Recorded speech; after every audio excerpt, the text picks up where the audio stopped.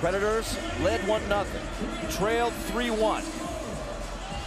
And then, after a second period in which they had 22 shots and no goals, tied it in the third with back-to-back goals.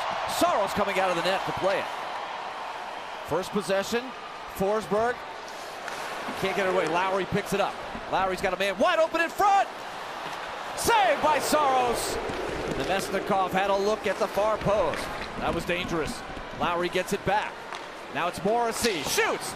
Saros with the save. The rebound got past O'Reilly. Now he's got it. Possession to the Predators. Josi and Forsberg going to work. Here comes the captain. Driving behind the net. Fresh body out there. It's Carrier. Carrier, his 5th straight start after missing 3 games. He'll jump into the play. Carrier advances, juggles it. Carrier, Nyquist, McDonough provides space, takes the pass.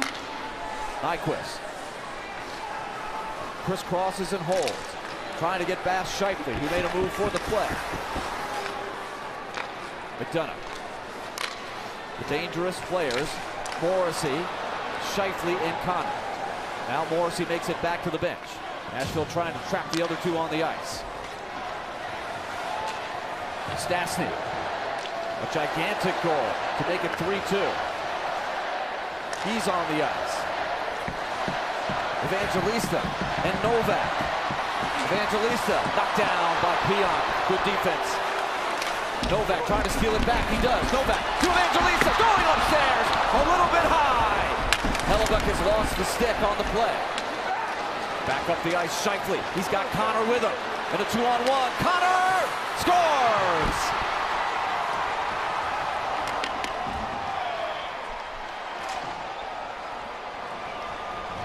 No cherry on top for the Predators tonight.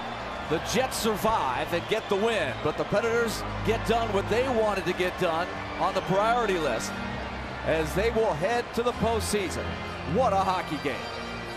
Well, we're hoping they could finish that one off with a W, but they got in the playoffs and the overtime was back and forth, but tip of the cap to the Jets for finishing this off. And Shifley, the 2 guys you don't want to come down. Shifley to Connor.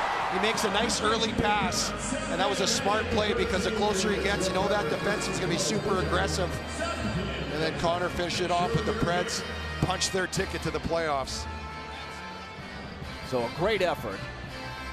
And if you can bottle up this type of play, Nashville has just absolutely dominated the last 3 opponents.